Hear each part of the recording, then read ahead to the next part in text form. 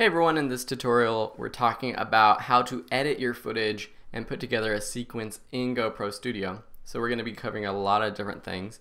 From your step 1 view and trim window, you're going to either press this proceed to step 2 or step 2 option once you have converted all of the clips that you want to use. So just click that and you will be prompted either to use a blank template or a template that they give you. And so they will give you a template that you will basically plug in your footage into. I'm going to use a blank template because I'm always about creating things from scratch. While you can do this, it's a little bit easier, and it shows you how long it is and how many cuts it is. And you can even download more GoPro templates by clicking this button up here. But I'm just going to select blank template and then create so that you can learn how to create on your own.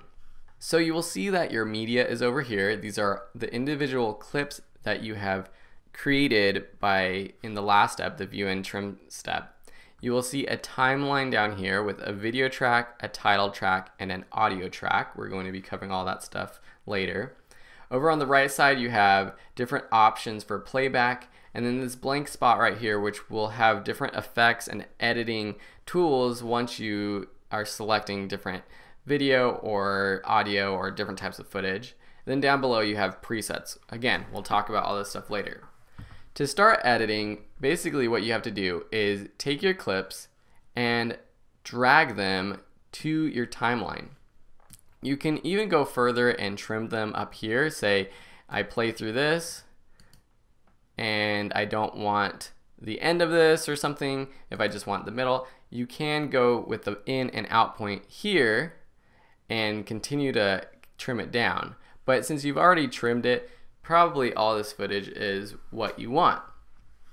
You will also notice that automatically my footage became a lot more contrasted, dark, and saturated.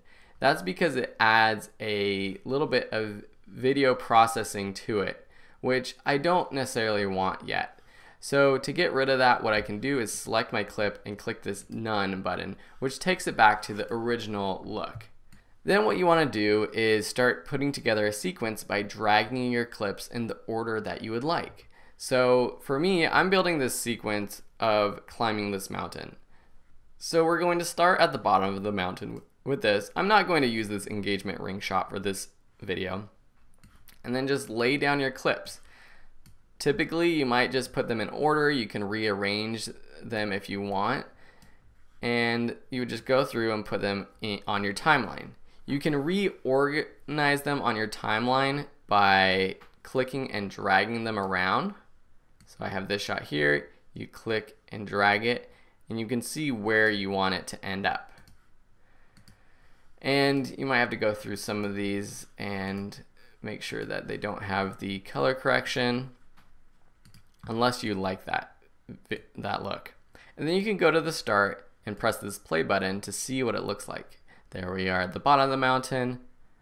Whoa, I do not like that clip actually, so maybe I will delete that just by selecting and hitting delete on my keyboard. So it goes from here to here. Okay, so that was kind of like a very similar shot. So again, this is what editing is all about. I'll delete that first shot because I like this second shot better. Then we got the steps. Then we got us looking up. And so that step shot looks a little bit long. So how can we trim it? Well, we can select it and then go to about where you want to cut out. And you can do two things. You can either use this split clip at current position, which splits the clip, and then the second part of the clip we can delete. Or what we can do is put our timeline indicator where we want to exit and click this out point. One thing you'll note about the timeline is that it's not like a traditional timeline if you were editing on Premiere Pro or Final Cut Pro. You don't see a timeline with times. You can't really see how long these clips are because the way you are viewing it, it looks the same amount of time per clip, but these clips are all different amounts of time. And so even though the clips look like they are the same length on the timeline, they are actually different time. They're a different amount of time. So how do we improve this? Let's talk about adding a transition. To add a fade transition across dissolve between these two clips, you can easily just click this plus button right there, which adds a dissolve between the two clips. You can see there again, dissolve between those two clips.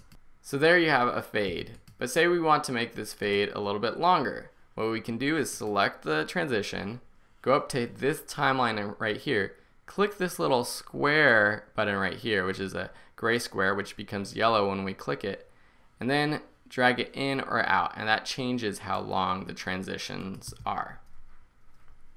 And so whether you like transitions or not, that's an easy way to add a transition. To get rid of it, you can just select it and press delete. And so in the next few tutorials, we're going to be going over a lot of specific things like adding titles, music, slowing down your footage, color correction, using the styles.